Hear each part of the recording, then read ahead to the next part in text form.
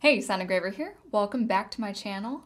I think this is going to be the first of a mini-series, if you will, on the abstract class pattern, diving more deeply into the different classes and the different techniques you can do with pattern.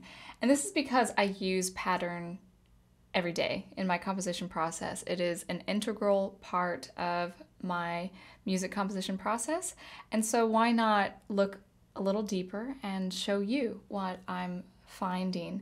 So we're going to start with pretty much this list here.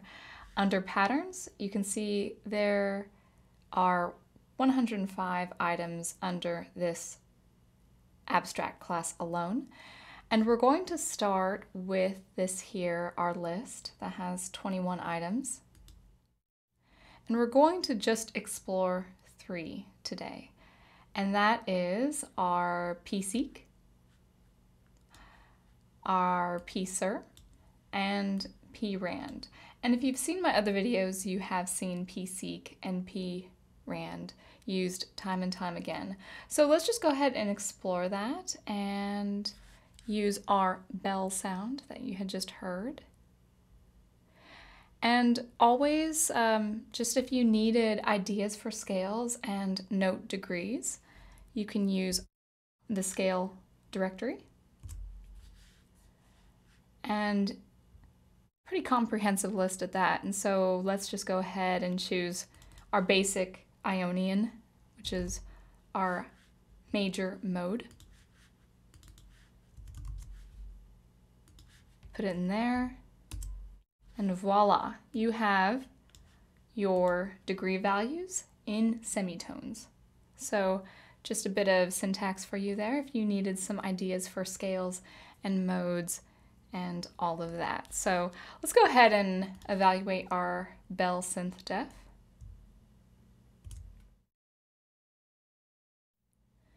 And begin with Pseq.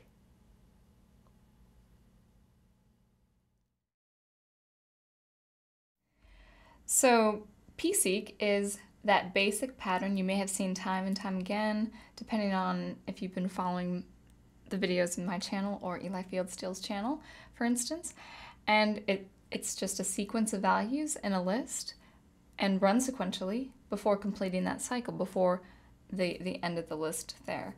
So here's a bit of syntax that I pulled from this Pseq help file here. It's on the bottom of the page. It's basically a sequence of values 1, 2, and 3 repeated twice using this value here outside the brackets. So we have here 6 iterations of those values, so 6 values. 1, 2, 3, 1, 2, 3.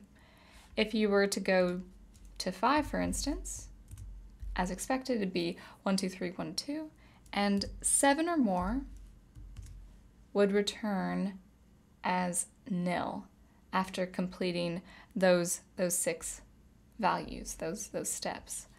So let's go ahead and put it in a musical context where we have our bell sound, and using our rate, that sense of pitch, we're going to convert it using our MIDI ratio method. And here are the degrees in semitones of our natural minor scale. And you should hear it played 3 times.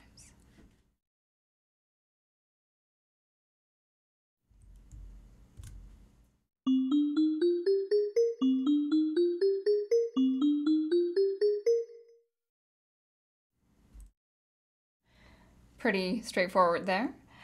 Now down here, the syntax following, we have something in Pseq I have never seen before, and I did pull this up from our help file here, this second one here. And that is our offset 2, or any number at that. So let's just do 10 iterations of these steps and see what that means. We are starting on value 3. That is offsetting, that is pushing 2 values over, starting on 3 before going on to 4, finishing that cycle and moving back through 1, 2, 3, 4 1, 2, 3, 4. In this case, 10 iterations. So, excuse me, if it was going through with 3, it would start, of course, on 4 before running back over to the next the cycle 1, 2, 3, 4. So let's go ahead and hear in context here.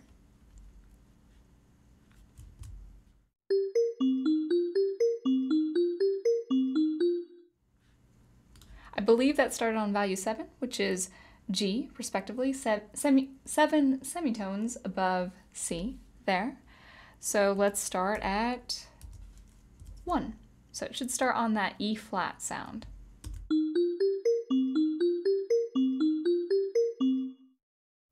And there you go. All right, this is a little nifty one right here. So Pseq using the values 1 and 2 and repeating it between 1 and 3 times. So let's do 6 iterations here. All right, that's pretty interesting. So in this case, it only repeated twice. If it were 3 times, you wouldn't see the nil as 2 return items there. Let's see if we can get all 3 values. There it is. 1 repeated once. All right, and repeated 3 times. So I thought that was kind of cool that that is an option there. So I have my natural minor scale with the chance of repeating either, or playing through once, either once, or repeating all the way up to 6 times. So let's see how many times SuperCollider chooses.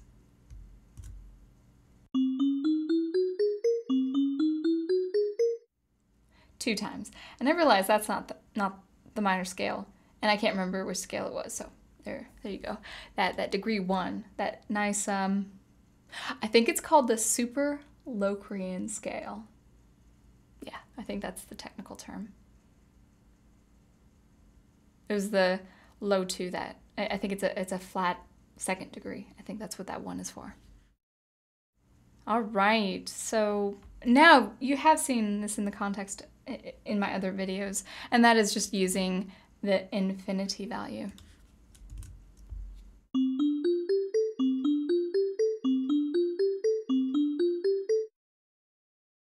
And so on.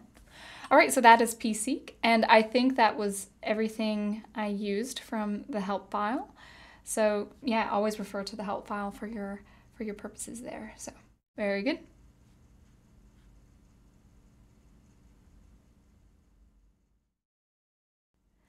Okay, so with Pser, it's something I haven't used before until today. I like it.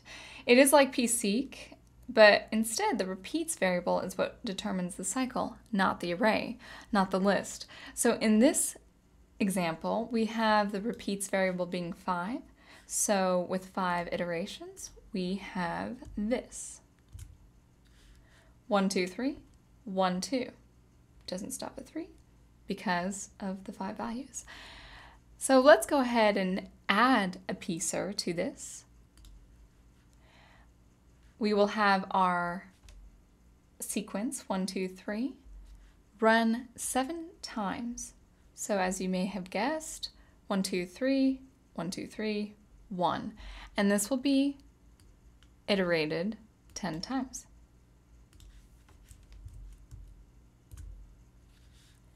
As we can see here, 1, 2, 3, 1, 2, 3, 1 before starting over. So right at that 1, that first one, that is our 7th iteration before starting over. And let's go ahead and put it in a musical context.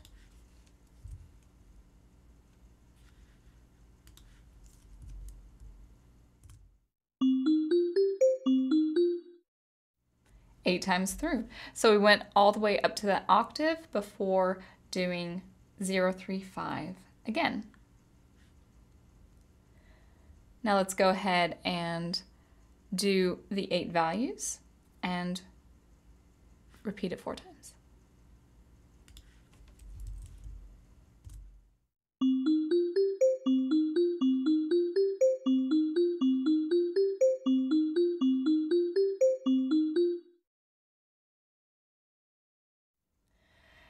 And this is where I thought Pser was cool and why I'm going to use Pser in the future. It kind of sounds like an arpeggiator of some sort, and I think I have already some cool ideas, something in mind for this pattern. And the more I explore it and the more I build off of it, I will definitely show you.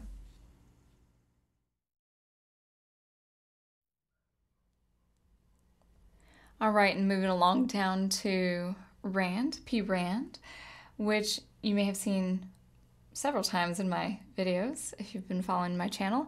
It's selecting a value from a given list and selecting it randomly. And these values inside the list may repeat. So let's go ahead and take a look at this example here. All right, so you can see that both values 3 and values 1 repeated before the 6 was returned, before that number of items was returned. So let's go ahead and hear it in context.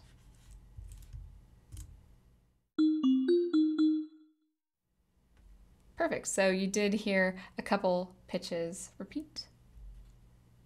I think actually just one pitch repeated twice. And I think it was 3. All right, and I did test this. This is not in the syntax help file, I don't think, but I did add a Pser and embedded it with a Prand. So following these few scale degrees in this minor scale, you can see that it's a bit of repetition and repeat, something maybe like an arpeggiator would do. But let's hear it. Maybe not.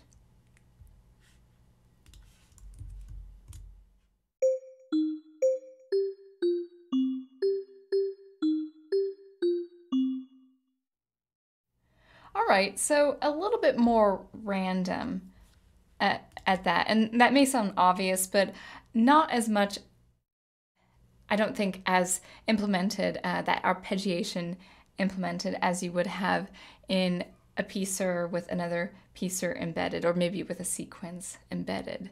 So something to consider. All right, so here we can put in a sub pattern where we have one value and then a sequence as, I believe, 3 values. This will be 3 values. At first I thought this Pseq was considered one value in the list, but it is 3 values. But that is selected at random, or values 2, 3, 4, and 5. So let's go ahead and see what we get with that. All right, so you do see that that sequence was picked, and then one more value before 6 was returned. Let's try that again. All right, so this time it was picked twice, but it stops at 10. Had it been more than 6 iterations, or actually I should say a bigger repeats variable, it would have continued on with 20 and 30 before randomly selecting the next item. So I think that's pretty cool. And let's see, I think I put a bit of context here for our natural minor scale degrees. So in this case we have 0, 3, 5, 7 was picked, then 0, 0, 3, 5, and 7 would have been the subsequent value, except we had already come to that 8th iteration. So something to look into there. All right, let's put this in a musical context.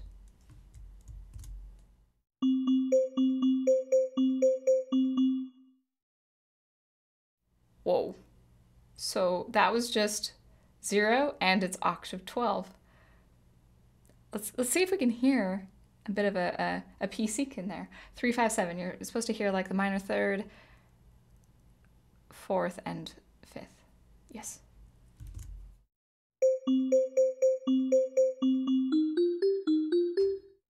I was getting worried. So yes, you heard that again. Let's try it again.